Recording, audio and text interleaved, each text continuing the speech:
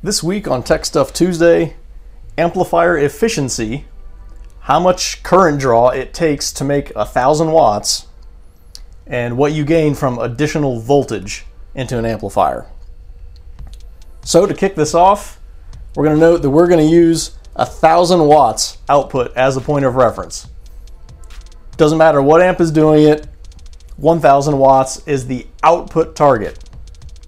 Amplifiers are not 100% efficient. That being said, you have taken into consideration power that is lost from heat. And that's the efficiency of the amplifier. So I've got three different points that we're going to look at. 85%, 75%, and 65%. 85% is generally going to be around the efficiency of a high quality Class D amplifier. 75 will be your efficiency on a cheaper Class D amplifier, or even sometimes 65%, as I've seen with a few cheap amps. And then 65% is also going to be a roundabout spot for a Class AB amplifier.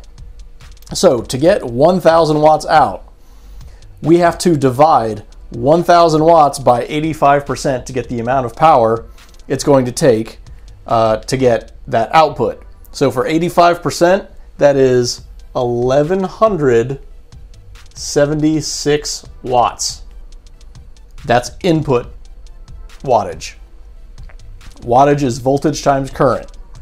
75%, we're looking at 1,333 watts of input power.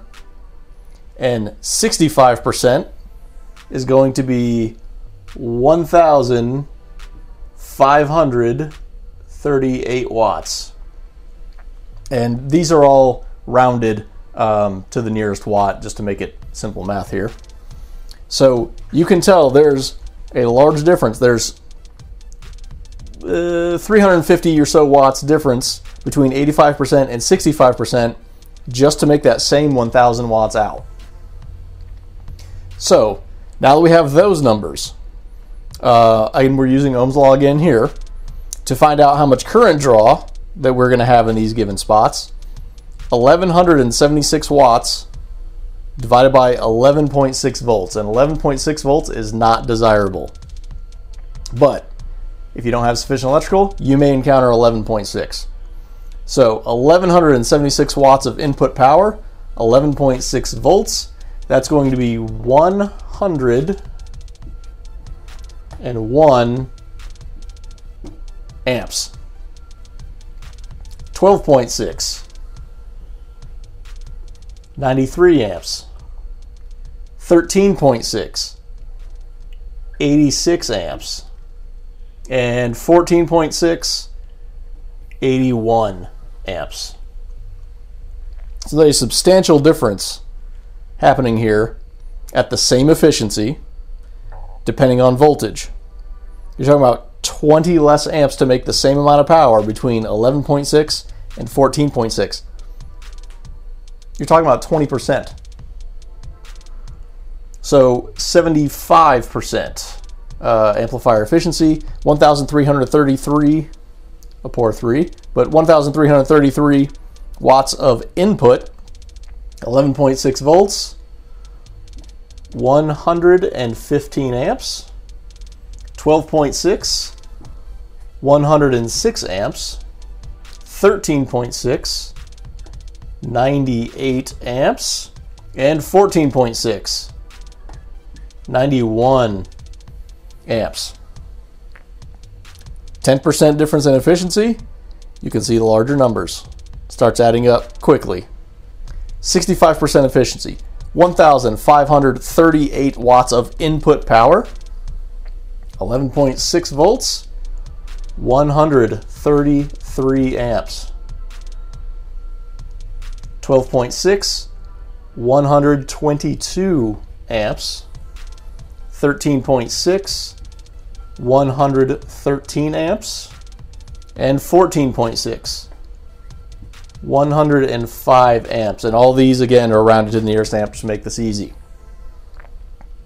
So you can see the difference here in the efficiency of the amplifier between 65% and 85%. So a good quality Class D amplifier like our Sundown line, or a 65% like I've seen with AudioPipe and some other cheap ones. You're talking about 24 amps difference at 14.6 volts to make that same 1000 watts of output. Even at 11.6 volts, which again, not very good. 133 amps or 101 amps. On stressing the point of having a good electrical system, another point that we'll look at here is if you have 14.6 volts, it takes less amperage to make the same output power. However, since we draw more power at a lower voltage to make that same power, if you can't support it to where you already have low voltage, it's a downward spiral, as you might call it. More draw on your already insufficient electrical keeps going lower and lower and lower and lower, and you're eventually not going to get that 1000 watts out at all. So looking at this, obviously it makes sense to have higher voltage because you have less current demands. This would be around your regular battery power. Maybe your alternator is completely depleted and you're back in battery power. Here is very typical for in-car. This would be a phenomenal electrical system. You have plenty of alternator. Your alternator could more or less power the entire system. It would be at 14.6 and you're not really using much in your battery capacity. Or if you have lithium, it's going to rest higher into that 13.6, 13.8. Or caps will rest at the same voltage that you put in them. So you could have 14.6, 13.6 with caps most definitely. But you can tell there is a benefit to having higher voltage, not just from the standpoint of you can potentially make more power, because there is a point where the amplifier will not do anything more from a given current, and you require more voltage to make more power. But also it's going to run a lot safer. You can get away with using not as good of wire if that's what it came down to. Your alternator output doesn't have to be as high when you have a higher voltage, when you have a less efficient amplifier. When you have a stronger electrical with the higher voltage, it draws less current. So your demands overall on your electrical are going to be less. So that is a good reason to have a high output alternator. That's very good. But also another reason, you don't need as much alternator with a high efficient amplifier. So even though you're looking at this cheap amp over here, they say, well, this cheap power, you know, it makes the watts. If it's 65% efficient, it's going to actually draw more current than the 85%. So you have to spend more money on your electrical to support the cheaper amp, which means that cheap amp isn't cheap anymore. You get a better quality amp that's going to sound better, and it requires less electrical to do that. And you may not have room for that electrical either. Spend the money on the higher efficiency amplifier, and it's going to be worth it in the end because you're saving on electrical, which saves you space and saves you money. And remember, these calculations are based off of 1000 watts. For every 1000 watts, you can multiply that number. So 2000 watts, 210 amps versus 162 amps, and that's at 14.6 volts. If you go into the lower voltage, that number goes up even higher. If you're talking about 4,000 watts or 5,000 watts or 6,000 watts, you have to take into account not just the sub amp, but also the mid and high amp. That is additional power that is still being used.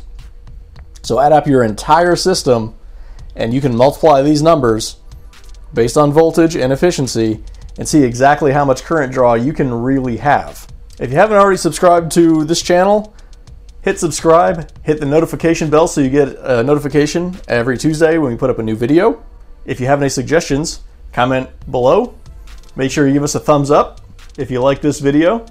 There are links below for the shop where you can support the channel, as well as on Patreon. For all of your power needs, we have Excess Power and Sundown Audio for wire, batteries, caps, all that stuff. We also have the full line of Sundown Audio products, as well as audio control and EMF Audio Labs. And I'll see you again in another Tech Stuff Tuesday.